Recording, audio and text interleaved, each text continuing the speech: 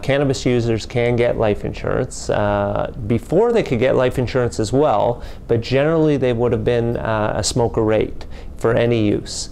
Now they can, in most instances, get non-smoker rates, and usually non-smoker standard rates, especially if their usage is 2 to 4 times a week. And then if you're more than 4, then you'd still be treated as a non-smoker with most companies, but there'd be an extra rating or an extra premium attached to that marijuana use. And most companies will treat edibles, topicals, similar to smoking the marijuana in terms of having an extra rating. Some companies may offer unlimited edibles, but you want to check because the underwriting protocols are always changing. On a lot of the questionnaires, it won't make a distinction on the amount of marijuana consumed or smoked or ingested. You could have one of those really large joints and it'd be treated similar to a smaller joint, which doesn't make a lot of sense, but some companies really haven't defined that protocol. Some of the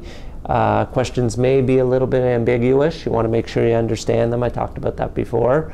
And if you are using a lot of marijuana, you still may not be able to qualify for life insurance. If you're getting up into that, 10, 12 joints a week, you may disqualify yourself from a lot of companies.